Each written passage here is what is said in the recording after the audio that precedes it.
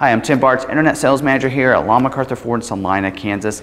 This week I want to talk a little bit more about the, last week I mentioned on the Maverick, some of the Maverick technologies, the adaptive cruise control on the Lariat in that Lariat luxury package. So we're going to talk a little bit about adaptive cruise control. I did a video about a year ago on the adaptive cruise. All the same features are still valuable and still going on now. They haven't really changed it because it was pretty fresh back about a year ago, giving you the actual some other benefits like the intelligent adaptive cruise control on some vehicles. So what I want to do is kind of go over and play that video for you, so that way you can kind of see how that technology works. But at the end I want to wrap it up because there's some other questions some people had about the adaptive cruise control that I want to answer in this week's Tech Tuesday with Tim. We're going to do a how-to video for the adaptive cruise control. A lot of vehicles are coming with adaptive cruise anymore. Some are even standard, like the Fusion Hybrid SE, and then other vehicles as being, you see that on some of your upper trims as being standard equipment and available as optional equipment. Depends on the different vehicle. So we're going to show you some screenshots of some different layouts. Depends on what type of vehicle you have. And kind of show you that. First, I want to kind of talk a little bit about what adaptive cruise control is for those that maybe don't have a vehicle with it and are curious of what that is. Adaptive cruise basically allows you to be able to, when your cruise is set, to be able to set a gap, and when you come up behind somebody, it's going to slow you down to go to their speed without you having to press the brake. And then when you pass them or they speed back up, it'll resume your cruise control up to that speed that you have set. So it's kind of neat not having to use your brakes so much. It kind of saves on that. Also, you know, especially when you have that traffic, a lot of these will come with stop and go capabilities, which means it will bring you to a complete stop. So if you're in those big cities where you're coming home from work and that rush hour traffic, it keeps changing this, the speed, and the vehicles in front of you keep slowing down. Then you don't have to hit your brake all the time. It'll go ahead and adapt that for you. So I want to show you where you'd find that, where to make sure you can activate it.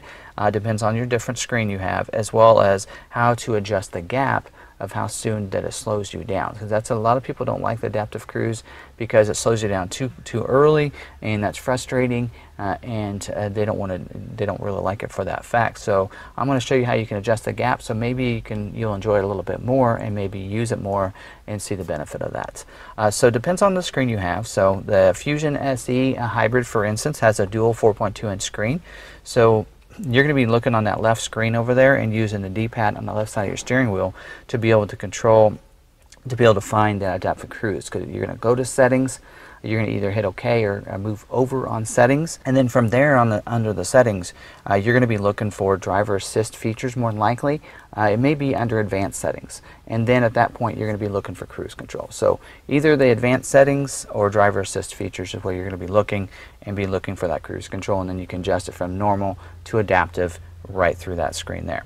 If you have the 8-inch productivity screen like you'd see in your Expedition, your F-150 and Super Duty Lariat and above trims, you're going to have that 8-inch productivity screen. It's a little different. You're going to have tabs at the top, so you're going to use that D-pad to move over clear to the right to those gears, and it'll say settings once you get over there. And then there you're going to be looking for advanced settings, and should be able to see some adaptive or some driver assist features there too. So you're going to be looking for these kind of keywords, and that's where you're going to see those different settings there. Now you can have two different configurations. This happens to be an Explorer ST, so it has the portrait style screen. But if you have the 8-inch screen like you'd see in the 2020 Escape, as well as the 2020 Explorers, it's going to be in there. You're going to go over to the Settings tab at the bottom. Once you click Settings, you're going to be looking for a driver assistance. Click on driver assistance, and then you're going to see cruise control, and there's where you're going to be able to adjust it. This particular vehicle, it is same situation. You're going to click on the settings on the right, except it's set up a little bit differently. So you're going to see driver assistance actually at the top. So it divides it. There's actually 3 tabs, so you can scroll down easily by pressing those tabs. But driver assistance is actually the first tab, and then driver assistance is that first one. You just click on it, and you'll see cruise control is right there at the top. Click on cruise control, and I love the newer screens because it actually shows you what it does, and it shows you your gap too. So if I adjust the gap, it actually is going to show you that should change there. So here you can change it from normal, adaptive, and this ST actually has intelligent adaptive cruise, and I'll talk a little bit more about that feature at the end because Explorer is one of the only vehicles that has the intelligent adaptive cruise control. So, so in here, that's where you would adjust the normal and the adaptive for that. And then on the steering wheel is where you would adjust the gap. So your steering wheel will have two different configurations. You'll either see an up and down arrow, and when you press that, look on your screen, your productivity screen, it should show you your vehicle with those different gaps in there on how far, how close you are to that with those different gaps. So try that. It's usually going to come from the factory in that middle gap. Usually there's about 3 settings, sometimes 4. And try the middle gaps and see how it works. What it'll do is you'll notice maybe you'll slow down a little bit earlier than you normally would expect. When I use this adaptive cruise, I have mine in the very closest setting, and it still works out pretty well that way. It doesn't slow me down too early, and then I'm able to move over. So as you'll see on your screen, when you come closer to vehicles, you'll see another vehicle on top. You'll see a vehicle with some lines, and then once you see another vehicle, that means it's registered the other vehicle ahead of you, and that it's going to start slowing you down.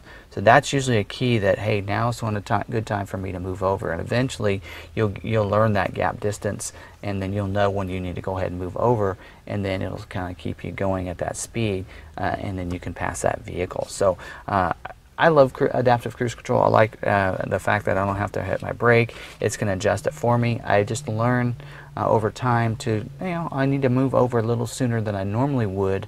And so sometimes that can be a little frustrating with traffic coming, and you may still have to hit your brake or slow you down, and then use your gas to speed you back up quickly for those speeding cars that are coming by. So adaptive cruise control hopefully helped you out with that.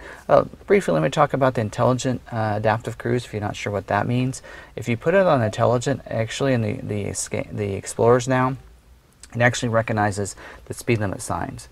So let's say you're going in a 75-mile-an-hour zone on the highway in between cities, and you have that set. When, let's say you come in and the speed limit changes to 65 and that sign comes up, it actually sees that sign and it will slow you down to hit that speed limit now. So you don't have to even adjust it for changes speed in the speed zones. And there is a tolerance down here, so you can adjust that. I think it goes up to like 15 or 20 miles. I think it's up to 20 miles over the speed limit, which would definitely get you a ticket, but you can adjust it that way. And so like if you like to go 5 over the speed limit, you can adjust that to a +5. And then what it'll do is, so like if your speed limit changes to 65, now it'll slow your cruise control down to 70 and automatically for you without you having to hit your brake or anything like that. So the intelligent cruise control is a real great system.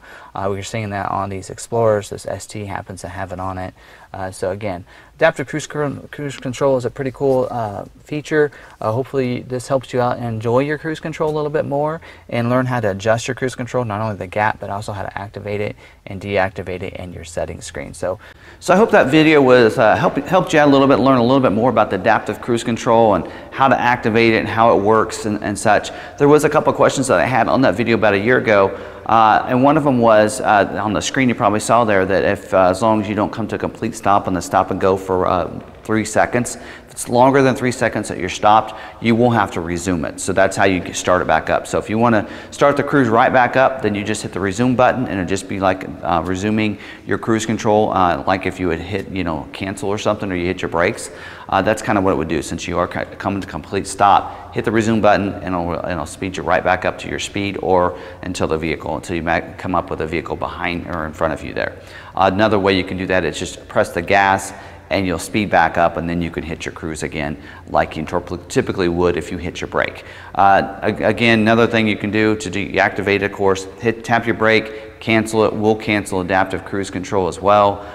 So that was another question somebody had. And they also asked, what speed can this be activated? And I'm not sure, I didn't see anywhere where Ford mentions where it can be activated. I would assume it about any speed because it can bring you to complete stop and then resume again. So I would assume it could be activated about any speed, but probably over 10 or 15 miles an hour is what I would assume. So I know it can work at 30, 40, in town. So it should be able to work at almost any speed. So hopefully that helped you out. Of course, if you have any other questions about this, drop them down in the comments. I'll try to make sure I reply to those. I did not reply to those questions on my video a year ago. Didn't notice those for some reason. so they were not addressed. So I wanted to make sure I pointed out in this video. So again, too, kind of talk a little bit about some other video projects that are going on later this week. One we have tomorrow. I have an Escape SEL complete guide video where we talk about standard equipment, different packages. In fact, there's a new package for this year on the SEL trim for the Escape. And then also the standalone option. So I'll be looking for that video. It should drop Wednesday afternoon. Usually I drop those videos around 4 or 5 o'clock. So that video should go live by then. So make sure you have that notifications turned on and you're subscribed to the YouTube channel. You'll want to definitely make sure that you are, so you can get notification for that video. As well as later in the week, we did get an Explorer King Ranch trim in. So I will be doing that video as well. And I'm really excited to do another Explorer video. I'm only able to do an Explorer XLT earlier this year. Haven't seen a lot of the other version, a lot of other trims in because of the shortage of inventory.